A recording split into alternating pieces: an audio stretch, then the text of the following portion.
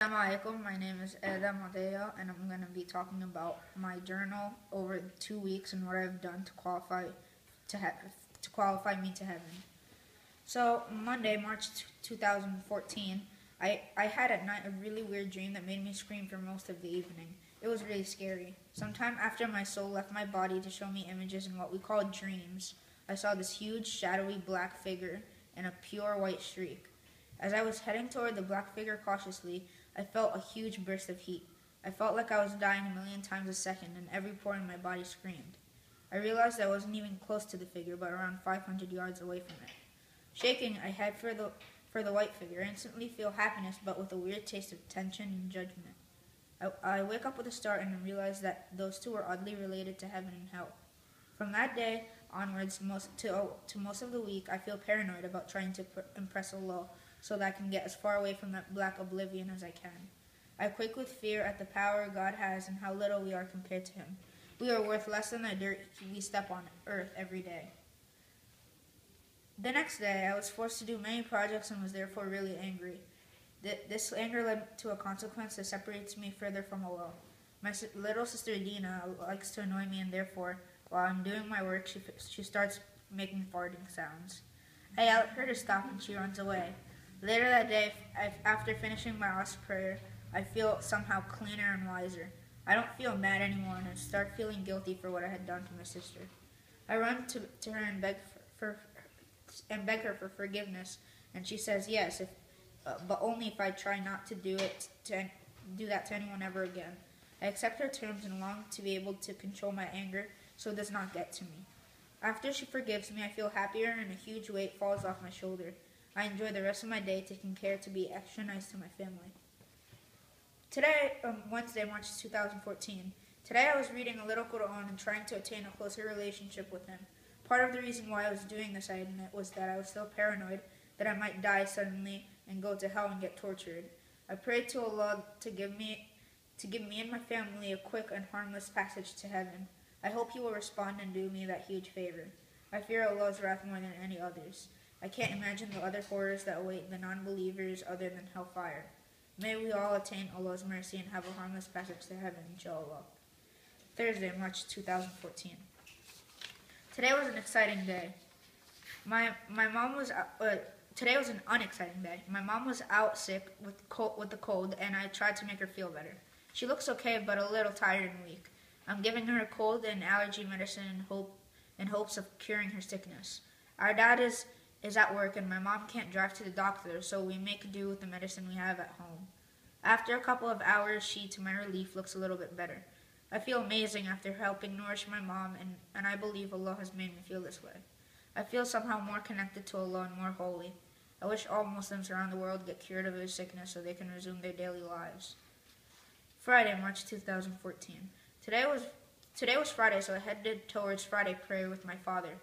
At the mosque, the Imam was talking about a man who had so much wealth, but instead of thanking God that he was blessed with his wealth, he became arrogant and claimed that all the wealth he had was a result of his hard work and effort. Therefore, to teach him a lesson, Allah made the man die a horrible death, and his riches did not help him. He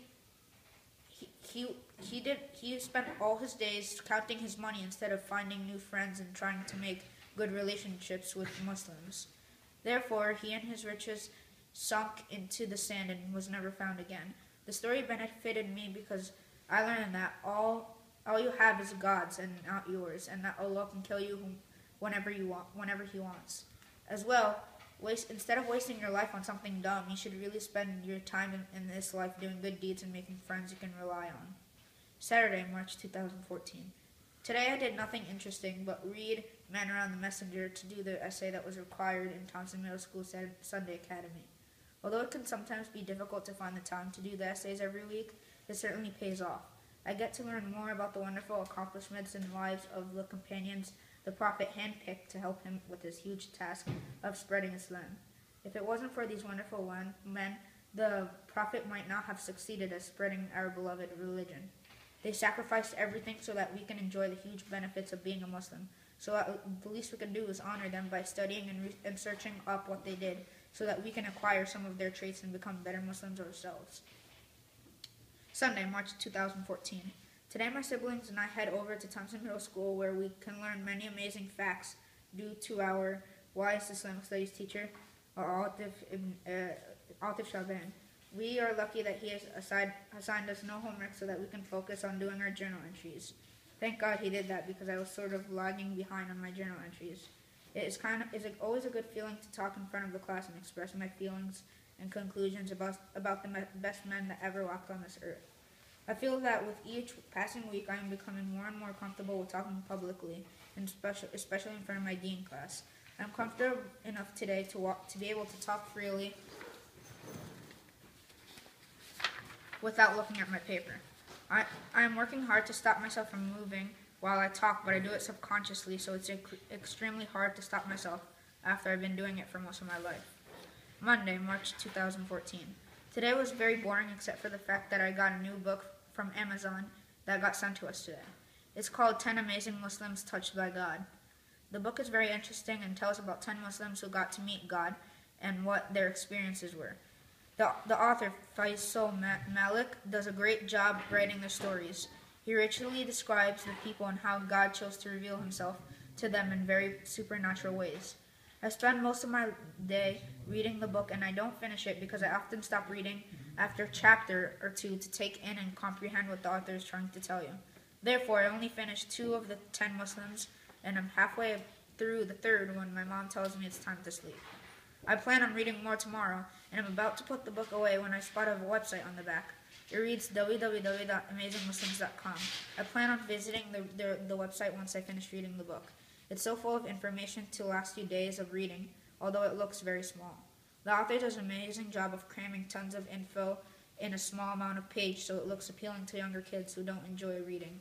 If you wish to really learn and apply from this book, it should last you months. Tuesday, April 2014. I have read more of the book today, but still haven't finished it. The book makes me shiver with excitement and enthronement at every corner. I feel closer to Allah, and therefore I feel like these 2 weeks have made me more closer to Allah. Although there are some experiences that made me farther. Thank you.